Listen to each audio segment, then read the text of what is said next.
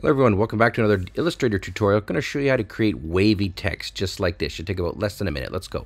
Delete everything here. Let's start from scratch. Alright, we've got our new thing open up. Let's go ahead, grab our type tool, type in what you want it to say. I want it to say wave because we're doing wavy stuff. Grab my move tool and I'm going to move it into the middle.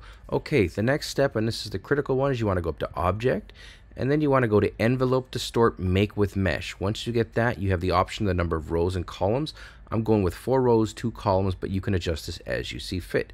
Click on OK, and presto, we've got our mesh. Now, head over here and grab your Direct Selection tool. This allows us to zoom in, and we can basically create and select points. So I'm going to select this top left point, and I'm going to bend it.